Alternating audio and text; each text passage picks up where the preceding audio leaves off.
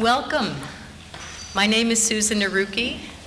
I'm a professor in the Department of Music here at UC San Diego, and I'm the Faculty Director of Arts and Community Engagement, which is sponsoring this afternoon's program. We are an initiative of the Dean's Office of the Division of Arts and Humanities. Arts and Community Engagement seeks to strengthen and animate the vibrant atmosphere of the arts at UC San Diego. Through the visionary leadership of our Chancellor Pradeep Khosla and Executive Vice Chancellor Elizabeth Simmons, our campus is undergoing a fundamental transformation, one in which I'm happy to say includes re-envisioning the role of the arts and the humanities. In many ways, our arts departments can be described as a hidden gem of our campus. And through the support of our current administration, our already strong, vibrant campus arts departments are being strengthened, becoming increasingly visible in the public landscape of our campus, and playing an important role in shaping what's to come. This is an absolutely exceptional opportunity for us, and we are so grateful. Today, we're gathered in a space that's contributed to the leading edge of artistic practice for 5 decades. As our campus is growing and changing, we believe that it's necessary to take this opportunity to envision the future of this space. And that's what brings us all here today for this event. We're honored to have 5 directors of renowned university art galleries with us today. Each of our distinguished panelists has worked with their home institution to fulfill the mandate of a vibrant university art gallery, promoting artistic practice, engaging with faculty and students, as well as the greater community. I'm so grateful that you're all here, and without further ado, please welcome our first speaker, Elizabeth Chodos.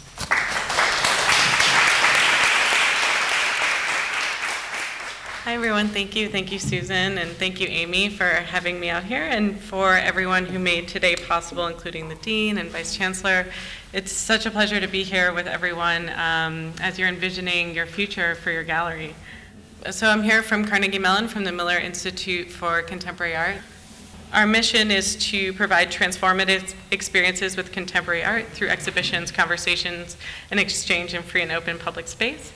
And to advance society by connecting CMU students and community, the city of Pittsburgh, and national and international art world to groundbreaking contemporary art and ideas. So thinking about the CMU community and the students and the faculty there, CMU is, I think, much like UCSD in that we are really a center for technology and the development of new technologies and artificial intelligences. So thinking about how the contemporary arts align with that and how we can bring those students at this really transformative and formative moment in their lives as they're sort of shaping who they are as an undergraduate, realizing the ways in which contemporary art can play into how they understand the world and continue to understand the world as they mature and leave campus. We do this through our programs or exhibitions that highlight high-caliber contemporary artists whose work aligns with and amplifies the university's research goals and creative interests. Through our public programs that generate engagement with these exhibitions and other topical issues for wide-ranging cross-disciplinary dialogue and an exchange both online and in person. So just to give you a sense of how we're structured.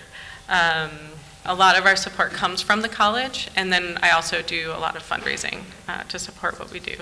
We also have 4 dedicated staff, so full-time staff including the director and myself. We have a business manager, and we're supported by the advancement and marketing offices. So I'm always working closely with the fundraising department within the college and in Central, and with marketing as well. So just to give you a sense of our scope and scale.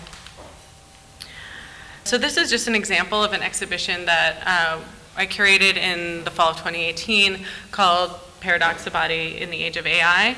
So drawing on the sort of research interests of the university, this exhibition really explored the primacy of the human body in this moment. So these technologists around me are imagining the potentials of merging humans with AI. These artists are considering the body's elusive and underestimated power.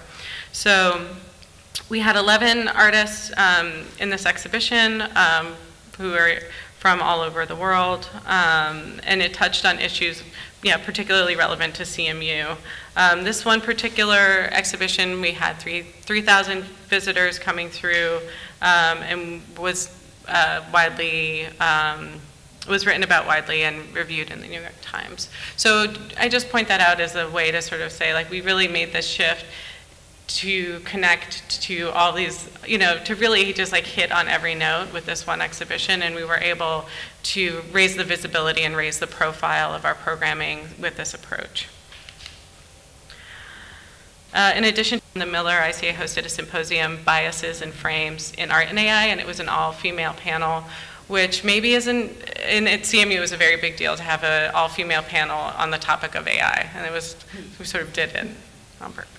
And so that was a cross-disciplinary conversation where we had artists, we had computer scientists, we had researchers, we had 130 people there, and then we were live streaming it. So we also just think of ourselves as an institute, not just within the four walls or within the physical space of the gallery, but how can we facilitate and generate programs throughout the city and outside the city as well.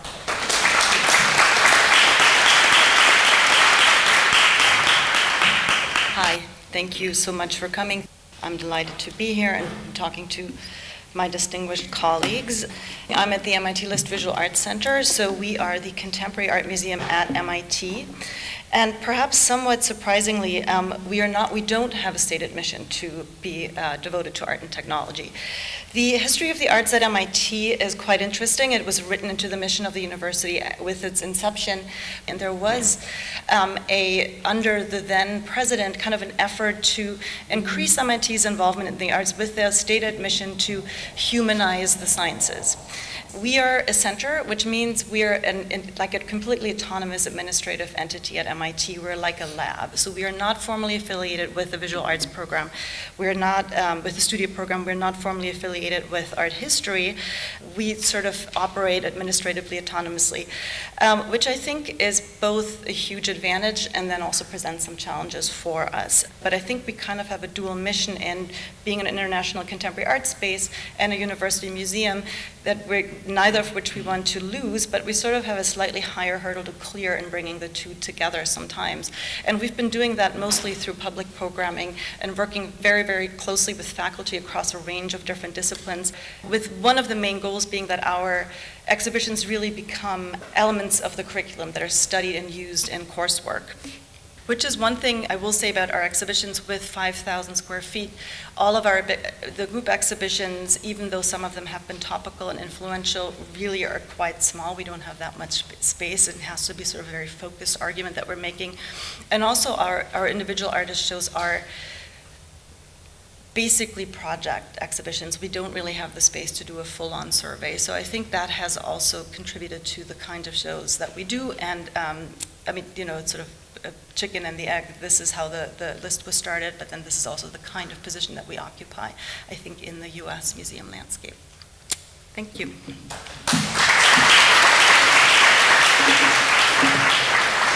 Thank you so much for inviting me to come and speak today. I'm thrilled, and I've followed the University Art Gallery for many years. So I'm the gallery director and professor of museum studies at San Diego Mesa College. And our mission is a little bit different than some of the other art galleries, because besides exhibiting the work of emerging and established artists, we are also a laboratory for our museum studies courses, for our students to learn all the different skills that are necessary to present their work professionally, and also get their feet wet in curatorial projects and marketing and other aspects. So that was the model for our gallery. and I was hired to serve both as the director and curator of the gallery space, but also the professor in charge of the Museum Studies program. So this is our new facility. Thanks to all of our San Diego taxpayers, we got a bond measure, and the last of the monies were given for a fine arts building. And so $16 million was spent in this 4-story building. It's about 2,200 square feet. And we also have a great workroom that we utilize to teach our classes. And we have a student gallery in the second floor that is also utilized for student work, but also for other types of projects. So this space that we got is really fabulous. One of the things that I told them, I want to be visible. It's very important for a gallery to be visible. So I said, wayfinding is key. So if you can make sure that people find us, that would be great. So they did 6-foot letters, right by the parking lot. And that was another obstacle for people to come into an island, which is a college or a university. People have to navigate, and that's also visibility is key to how people come to visit. So I had them place us on the first floor right by the parking lot. So people just park, see the art gallery sign, and they come right in. So it's really a great space to showcase art and to bring people. We do about 7 exhibitions per year. And we feature established and emerging artists, mostly regional artists because we have a very small budget, but also because I think there are few spaces for contemporary art in San Diego. So we serve that purpose in the community, that there's a lot of talent, there's a lot of great work being done here. And I also reach out beyond San Diego to Tijuana, because I also see my role as kind of binational. I'm also from Mexico, so I have all of those connections. So I bring a lot of artists also from Tijuana to show in our space. We also have a group exhibition that's done by our Museum Studies class, and also that exhibit accepts the work of students. So we've had students from UCSD, from Cal State San Marcos, from Southwestern College, be incorporated into these exhibits and sharing the space with more established artists. We have a faculty exhibition every couple of years, and we also have collaborations with our World Cultures collection. And besides having the exhibitions, we have a lot of engagement with the college and the community at large. We have artist lectures, we have panels of arts professionals every year. We have social practice projects, and we also do the Dia de los Muertos, which is my favorite, with our Chicano Studies department. We have a full-time gallery assistant, which is invaluable. I'm half-time release time for the gallery, and then I do all the rest of the gallery stuff, and teaching the Museum Studies classes. We have our Museum Studies students as assistants, we have work study students, and we have 2 part-time paid assistants. But we do get a lot of support from the college. We do get all of our staffing paid by our college. We get a lot of support for our events. We also do a lot of collaboration with the other departments on campus. And when I program the gallery, I try to tap into topics that will attract people in the sciences, people in Black studies, people in Chicano studies. And that really activates the space, and it means that it's not just for the fine arts students, but it reaches out beyond. And I just wanted to say that there's a lot of great galleries here locally that are university and college galleries. That's my list.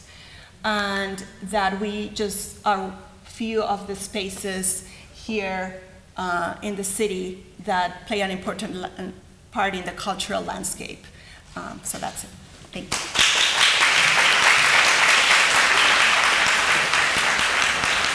Okay, BAMPFA, Berkeley Art Museum and Pacific Film Archive.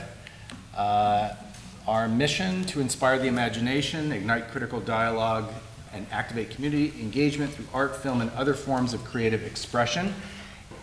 We are the oldest still operating art museum on the West Coast. And when I became the director, I was looking back at some archival papers that I found in the closet, and I found some letters from Clark Kerr, the then chancellor, and it turned out that the reason why he supported the funding of this enormous building was that he had gotten feedback that Swiss physicists were turning down job offers at UC Berkeley because they thought it was like some backward, cultureless place. And he, and he realized he needed to establish a great art museum in order to get the physicists. So the university very generously gave us this site. It was the printing plant of UC Berkeley, which is an extraordinary place. And I will say that I think location is really, really critical. And it's incredible that they built a factory in the heart of downtown Berkeley, 20,000 square foot factory, opposite the main entrance to the campus. We wanted a building that was very transparent and welcoming. You can look through and see the art. This cafe upstairs is a kind of signature element. And then we also have a 30-foot wide outdoor screen that has become a major public amenity. It faces onto the street, and the city's been very good at sharing the street with us, and we'll close it off when we ask. So here you see the Trump-Clinton debate. We did all 3 debates and had thousands of people. We also showed other things, the Women's World Cup finals we showed on the screen. So it's really just a fantastic thing, and it costs nothing. All we do is push a button, and anything that's out there in the airwaves we can present to the public. Some of the exhibitions are curated by us, some are curated by guest curators, and some are curated by students. This is a show curated by a graduate student, actually a postdoc. During that year, she did what we think may have been the first museum exhibition in the United States of contemporary Tibetan art. Another exhibition curated by students. This is part of a series we do called Cal Conversations, which is a show every year that is done in collaboration with a faculty member and a seminar. So the seminar happens in the fall, and the seminar leads to the development of an exhibition which opens in the spring. We try to focus not only on art history classes, but other departments. We've done work with Chinese language, rhetoric. We're doing a project now with the geography department. This exhibition is called About Things Loved, Blackness and Belonging. It was a grad and undergraduate seminar, and they looked into the collection of African American artists, African diasporic artists, not only from our collection, but also the Hearst Museum of Anthropology. I think this exhibition was really exemplary in a lot of ways of the possibilities that exist for a museum in an academic context.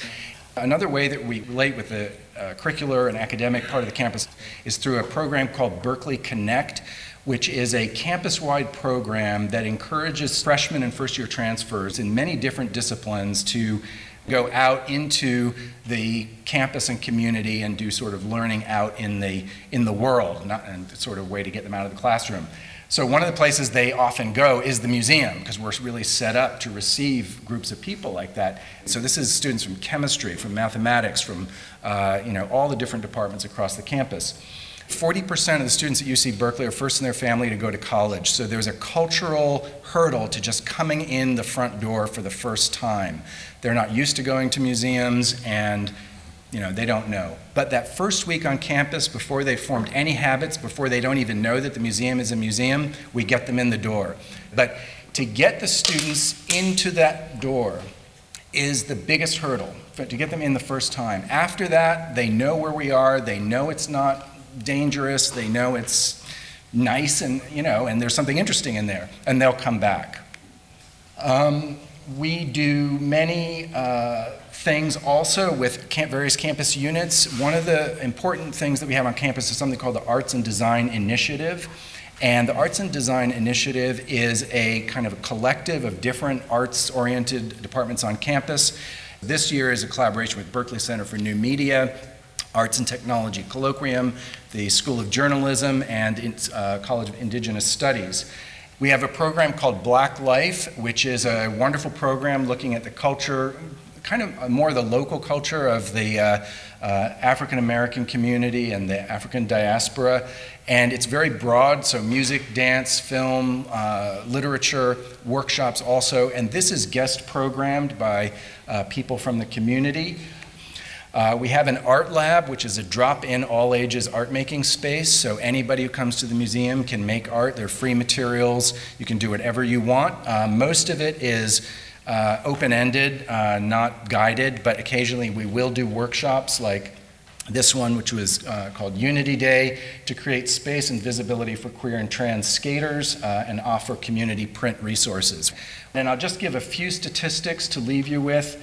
About 150,000 visitors a year, of which 25,000 are students. As I mentioned, 500 films, 21 exhibitions, 50 performances. We employ about 300 work-study students and have about 65 staff members. So I'll answer more questions later. Thank you. Hi, thank you for being here. Thank you, Amy, for inviting me. I'm truly honored to be on a panel with some institutions that I absolutely admire. The UAG at UC Irvine is housed within the art department in the Claire Trevor School of the Arts, which is shared with dance, music, and drama. At the UAG, we display a mixture of professional and student exhibitions within our 3 spaces, located in separate buildings, but all within walking distance from one another.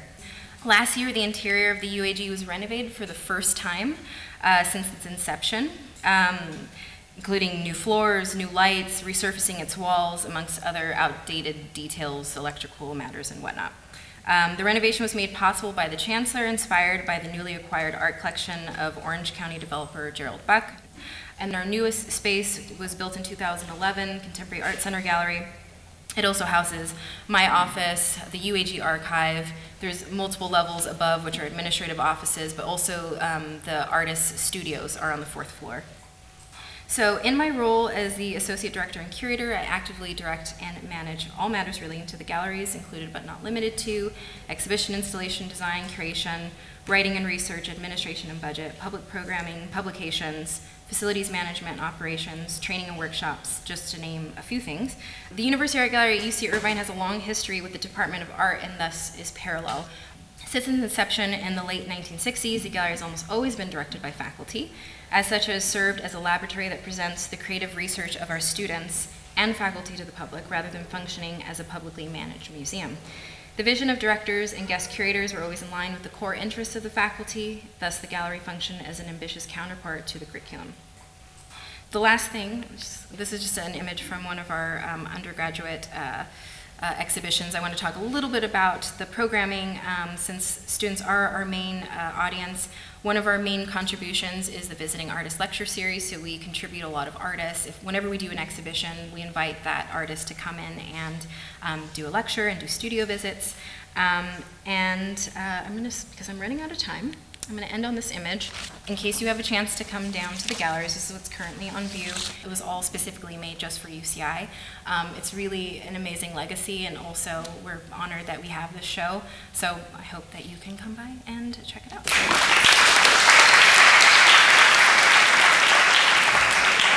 We have a few questions we're going to ask to start the conversation, and then we'll open it up for Q&A from people in the audience. What is the broader role of a university art gallery or museum in the U.S. today, both in terms of its functional operation and its cultural and artistic mission, and how are they different from private museums or galleries? I think of as really producing knowledge that is not so dissimilar from what other research labs, institutions are doing. And I also think that we occupy an incredibly important role in that we're free to the public. We have virtually zero earned income, and I think that gives us a lot of freedom to do the kinds of shows that freestanding museums and commercial galleries simply can't do. I do think the distinction between university and college galleries and general museums is the relationship to the students, which is kind of the most essential thing that university galleries and museums have. And that is where there is, I think, untapped potential, because I think that academia, broadly speaking, has yet to really embrace in its heart the idea that art matters to education and is there to support all the students and to help them learn and be better students, but more effective learners. So I think if university administrations could come around to that idea, museums and galleries on campuses would go from being ancillary accoutrements to becoming foundational parts of campus life. What forms and levels of support does your university provide, and what is expected of you in return? How large a role do you play in fundraising, and what types of communities support your museum or gallery? Our budget is about $11 million a year, of which about 10 to 15% comes from the university. Another 10 to 15% comes from endowment payouts, so we're raising about 70% of that $11 million annually, mostly from individual donors.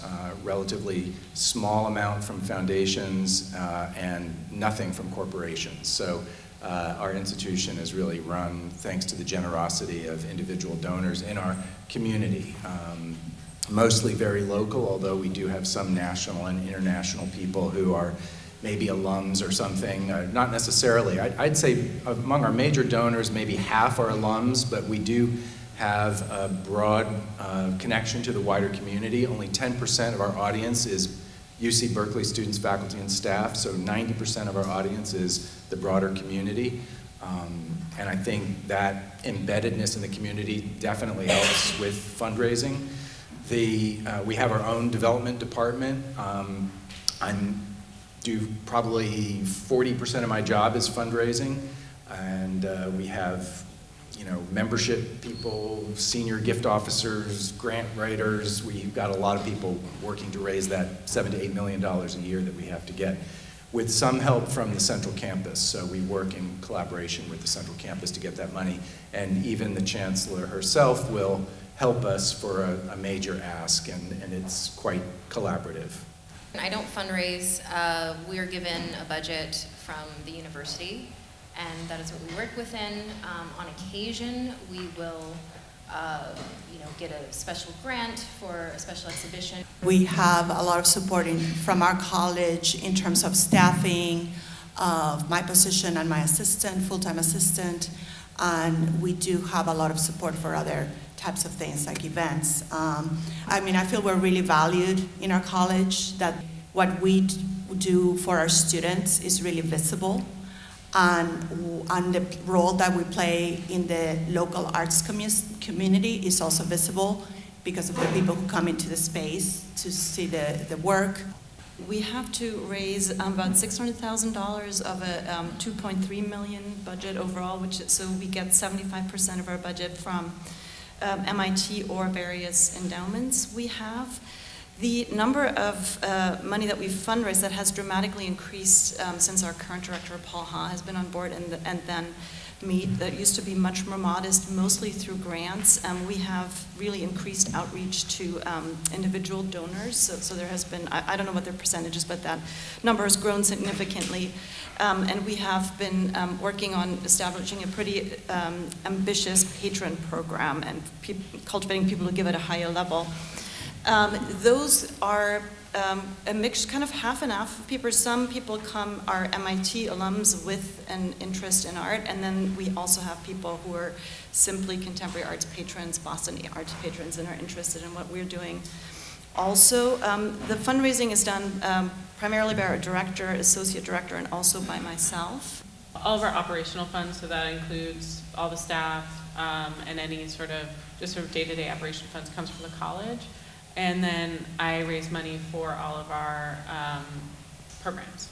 So anything all the exhibitions, all of the lectures and things like that, I raise from individuals, foundations.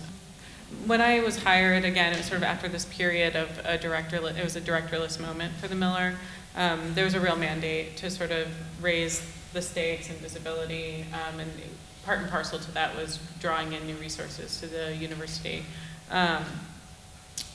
Yeah, so I think one of the things that I think is really helpful in having the university in general understand our contributions not only to the sort of pedagogy of the university and to the life of the students, but also in terms of just our concrete value to the university, is that many of their donors have interests in the arts. Even if you may be an engineering or computer science graduate, you are a whole person, and lots of people have art collections. And so when they see a rigorous, exciting, well-funded program coming out of the university for contemporary arts, those donors tend to, that strengthens their connection to the university, and it provides another opportunity for them to partner in a meaningful way to help, realize ambitious projects. How does your gallery or museum relate to or coordinate with other arts-related entities on campus, if there are any? A couple of years ago, some of the department professors, chair, got together and we formalized a relationship between all of the fine and performing arts departments, so that we have theater, music, dance, fine art, and now we even added culinary art, and we had fashion too, so that we can establish connections with others on campus. But by having a formal structure of individuals who are invested, we meet once a month to kind of plan things throughout the year that will reach beyond our own individual departments, but we can also take advantage of the resources that each one of our departments has. So we can share those resources too. And what we've also started is how most of us are in the arts. How can we reach beyond the arts and connect to other disciplines in our college? So we started a series devoted to different topics. So for example, this semester we had the sciences and the arts. We had the left meets right series of lectures that were bringing people in music that use science. I brought in an artist that illustrates for NASA, but is also a conceptual artist. So these are ways that we're thinking as this Performing Fine Arts Committee, reaching beyond our own disciplines and using our resources. At Berkeley, there was an effort that began about 4 years ago to create a little bit more coordination, the creation of something called the Arts and Design Initiative. In the past, the Berkeley Center for New Media, the Arts and Technology Colloquium, us, Art Practice, all had separate lecture series all over campus, completely uncoordinated. And what the Arts and Design Initiative did is it curated highlights from each of those series into a kind of a master series, which happens at the museum and which is much more accessible to the public. It's all free. Now it gets a lot of promotion, and that filters back into the various units because people come and they learn about the Arts and Technology Colloquium or something like that. So just that one thing I think has been very powerful. They also sponsored something called the Arts Pass, which is an app that gives students information about arts activities across campus and discounted admission. So those kind of systemic linkages I think are really good to do. If you could start from the ground up to create an ideal university art gallery or museum, what staffing structure would you suggest? Should the director be a faculty member, a staff member, or a dual appointment? And what other structures more generally would you suggest as well? I do think that particularly, well, at any college or university museum, the director should be at the table with the academic leadership. If the institution takes seriously the role of the arts in education across disciplines, the director has to know what's going on, has to be part of those conversations. I am the model that is the faculty and gallery director, and I see a lot of benefits in terms of, as you mentioned, like having connections to the other faculty. It facilitates that, the fact that I'm on board, and I also, the Museum Studies program and how it fits to our gallery as our laboratory, it just makes sense for it to have somebody who can do both, because it works pretty seamlessly to have the students work with me in planning the exhibitions and learning from the artists. So I think that it works great for us. I think there's 2 points to this. If you're imagining a future for the spaces, one, to create a mandate and to create a vision with the committee, but also to make that flexible and open enough so it's attractive to a new director who's going to come in and to be responsive to that director. Because if you want someone with a real vision and a real, to take something to the next level, that person's going to have ideas about how things should be structured. And so there should be an openness to that, I think. I just wanted to mention the amazing history of the gallery here. A lot of amazing projects happened here. I think you have a history already, which is incredible, and then to have a blank slate now and freedom to create a new program and to create a new vision behind that, but with the history that you already have backing it, it seems like the potential is it's completely open, which is very exciting.